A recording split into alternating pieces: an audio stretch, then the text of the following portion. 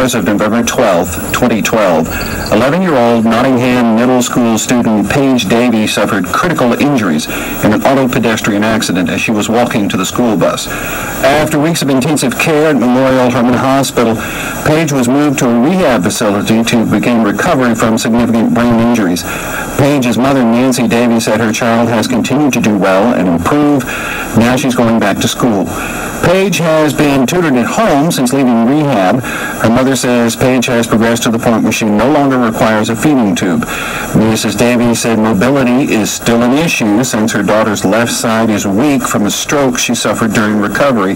We are told Payge's short-term memory will always be affected, but her mother says she is in good spirits and determined to get better.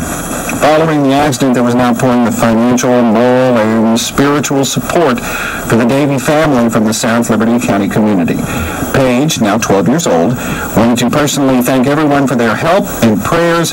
Her words are still slightly slurred, but her family says she has come a long way since the accident. Thank you for praying for me. I appreciate it so much.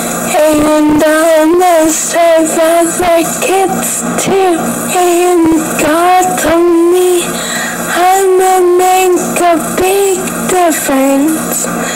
And He's gonna take care of me and help me get through life. Thank you. That's Payge Davie thanking all who helped and prayed for her and her family following the horrific auto-pedestrian accident last November.